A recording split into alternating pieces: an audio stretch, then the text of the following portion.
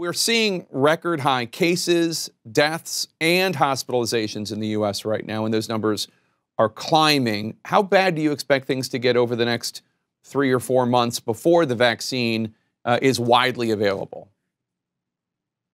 Well, sadly, the next 4 to 6 months could be the worst of the epidemic. The IHME forecast shows over 200,000 additional deaths.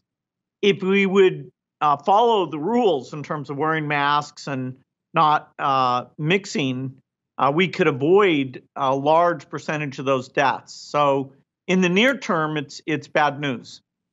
You've been sounding the alarm on the threat posed by infectious diseases and pandemics for years. Even in your wildest dreams, did you think it would ever get this bad in the United States? No, I thought the United States would do a better job handling it. Overall, when I did the forecast in 2015, I talked about the deaths potentially being higher. So this virus could be more fatal than it is. We didn't get the worst case. But the thing that's surprised me is that the economic impact in the U.S. and around the world has been much greater than the forecast that I made 5 years ago.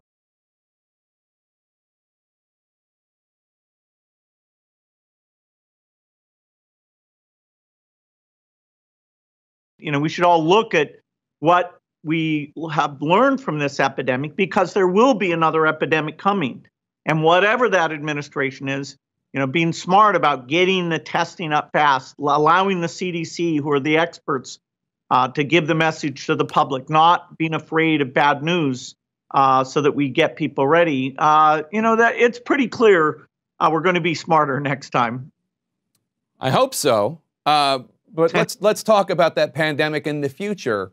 What do you think the Biden administration needs to do to prepare for it? Obviously, we were not prepared for this one, at least not to the degree we needed to be. We need a team of experts, like 3,000 that are around the world working on infectious disease.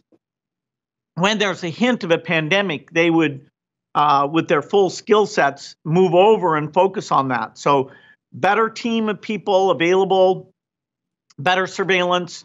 The prescription for getting this right, as long as we remember how bad this was and we're willing to pay, which will only be, billions a year, to avoid trillions of dollar disaster. I think that roadmap's clear, and I talked with the president-elect about that, and I think our foundation will be part of that dialogue to make sure we don't blow it again.